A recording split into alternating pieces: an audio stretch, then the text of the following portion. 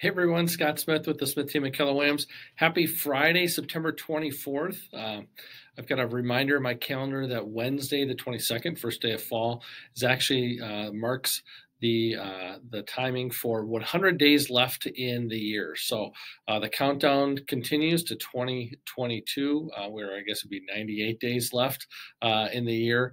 So I want to share with you as we are into fall a few things that you might be observing or kind of hearing. And if you're thinking about making a move into next year or even yet this year, a couple things to keep in mind. So talking about three things: price, timing, and terms. Pricing, what we're seeing in the marketplace right now is very healthy. We're actually seeing kind of the seasonal settling of the market, and with that comes some stabilization with the market activity. Showing activity as we get into fall every year stabilizes. It's not kind of that breakneck spring market speed where we're getting dozens and dozens of showings. We're seeing quality showings this time of year. So for buyers and sellers, it's very, very healthy with that. And also with that, it comes some stabilization with pricing. So we're not seeing these crazy run-ups with pricing.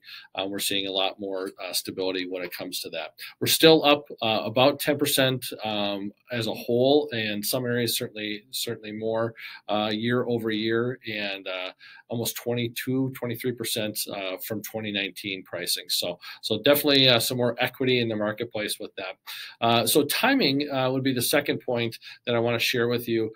Timing when we're talking about is now a good time to sell going into fall, and regardless of where we are with the crazy prices, mortgage rates, timing in the fall is actually a really good time for buyers to look at the marketplace, and sellers even, for that matter, to open up possibly putting their home on the market. And the reason for that is you don't have a lot of competition. Not as many homes are coming on the market, and you're also dealing more with serious buyers and serious sellers. It's people that are kind of kicking the tires, looking around, are out of the marketplace this time of year. So September, October, November, we've got the Parade of Homes this time of year, so you get more people that are kind of gearing up towards next year. But certainly fall is a very good time because there's more serious buyers, more serious sellers out there, less competition, less tire kickers, and I think there's some great opportunities out there. I think for the few homes that we've bought, whether it be our own personal residence or investment properties, many of those transactions happened in the fall. So just coincidentally. The third thing I want to talk about is terms. So talking about price, talked about timing, and then talking about terms. And what I mean by terms is interest rates, kind of where we are with interest rates as the market stabilizes. And the crazy thing is that interest rates are, well, price and timing is all local, but interest rates are actually more of a national across the United States phenomenon. So as we see pricing for mortgage rates, 30-year, 15-year mortgage rates, those are really driven by some of the national influences from the economic numbers, banking indicators. Right now, what we're seeing is actually interest rates kind of trickling back down. They were back up, and now they're trickling back down. So if you thought about refinancing, now is a really good time to look at that. Banks aren't as swamped as they were before.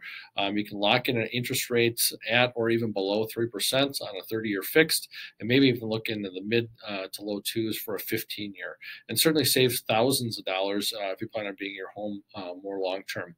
The other thing too I wanted to talk to you about is if you look at your mortgage statement, if you see something on there that says MIP, if you have an FHA loan, or PMI, private mortgage insurance, with the increase in equity that we've seen, you're able to eliminate either of those, with especially the private mortgage insurance, by just getting a quick appraisal or even calling your lender. You might be able to just have it eliminated by making a quick phone call. Sometimes it might save you 75, 100, $125 a month, but certainly it's real money over time, and you can even apply that money towards your principal and accelerate that mortgage pay down. So certainly reach out to us if you need some assistance with that or have some questions about what your equity position would be with your home.